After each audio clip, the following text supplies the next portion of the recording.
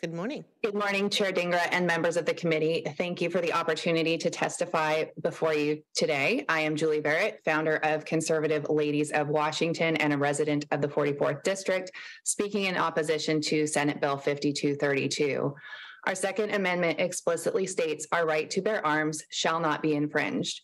This bill would delay accessibility for Washington citizens who wish to exercise their Second Amendment rights, and in doing so would disproportionately impact the groups of people this bill claims to support.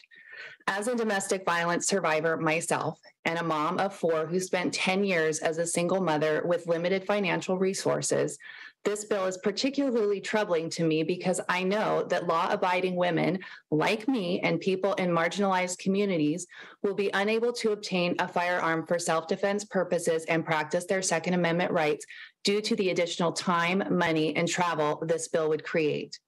I don't have to get a permit to go to church on Sunday. I don't have to get a permit to say things that I want to say, because these are inalienable rights given to me by God and stated in our federal and state constitutions, just like my right to own a firearm without having to get a permit. Lawmakers and supporters of this bill are comparing this to a permit for a fishing license or to drive a car. This is comparing apples and oranges, as those are not protected rights by our Constitution.